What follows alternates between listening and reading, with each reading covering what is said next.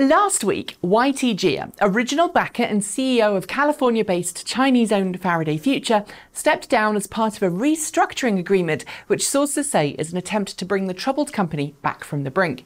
And this week, the new company global CEO was announced in the form of Carsten Brightfield, former vice president of the BMW i8 program and former co-founder of Byton. If we ignore the external similarities between the Byton M-Byte and the FF91, I remember joking at the launch event for the latter that it looked remarkably similar to the former, what does this mean for the company going forward? Will it be enough to move Faraday Future from its embattled sideline position to one of more promising prospects?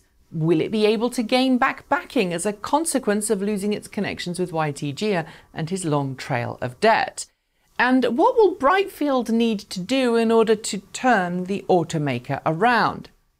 First up, I think we do need to clear something that some outlets haven't successfully reported yet.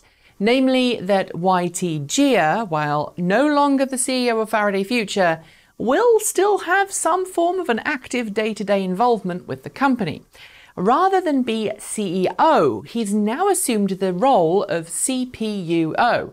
And if you haven't heard of that position before, I wouldn't blame you. It apparently stands for Chief Product and User Officer.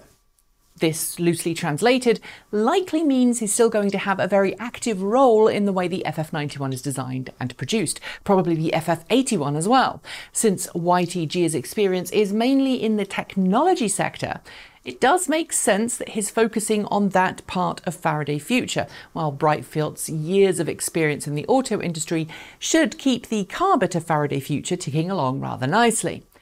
But how you feel about that change will likely depend on how you think YT will still effectively be at the reins or not. Some investors may see this as not enough distance between YT's old role and his new one. Others may view Brightfield's appointment as enough of a change to push the company in a new direction. And to be fair, this is not the first time that a founder and CEO has been replaced, assuming a different role within the same company. It's actually a fairly common practice in startup land, as the person who initially runs the company may not be the best person to do so moving forwards. With the day-to-day organisational stuff out of the way, let's look at what this means for Faraday Future right now and in the future.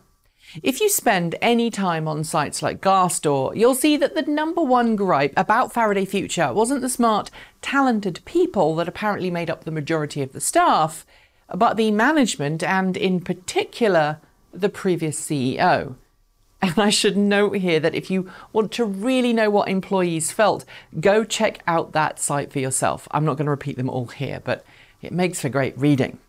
Essentially, this move to replace YT with Brightfield should go a long way to change that, especially as Brightfield is an industry veteran who knows what's expected in the auto industry. But the biggest challenges now seem to be with funding and personnel. Brightfield will not only have to bring the FF91 to production, as well as apparently oversee development of the FF81 mass market model that Faraday Future has been promising us for some time, but it will also mean that he'll have to rebuild the team, either bringing people over from Byton, which is a likely possibility since auto industry executive musical chairs is a thing, or find them from elsewhere like Tesla or BMW or other legacy automakers. Without knowing a huge amount of what's going on inside the company, it does feel like Brightfield is Faraday Future's last chance. But it's just not clear how much of a chance he has to turn things around.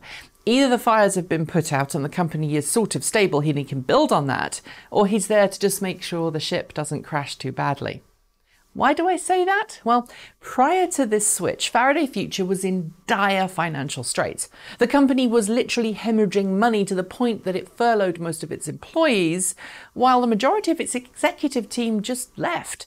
And in May this year, Birchlake, a specialist in bridge financing, agreed upon a $225 million bridge loan to help it restructure and convince investors, new and existing, that Faraday Future had a chance of survival. And while I remember, Faraday Future has also noted that Jia has paid off in excess of $3 billion of his debts over the last 2 years and has set up a trust fund of his Faraday Future shares to continue to repay further debts. Naturally, that fund is only going to be as valuable as the Faraday Future shares are, which right now, The bridge loan arranged earlier this year may have given Faraday Future enough breathing space to execute on this switch of CEOs, but I still think time is running out.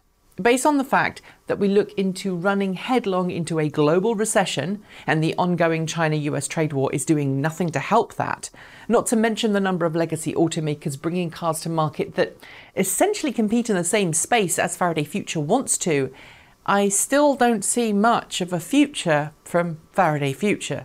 It feels like too much has happened, too much has gone badly. As always, I hope I'm proven wrong. That's it. Thanks for watching, and if you'd like to help us make more videos like this, please do consider liking, commenting and subscribing.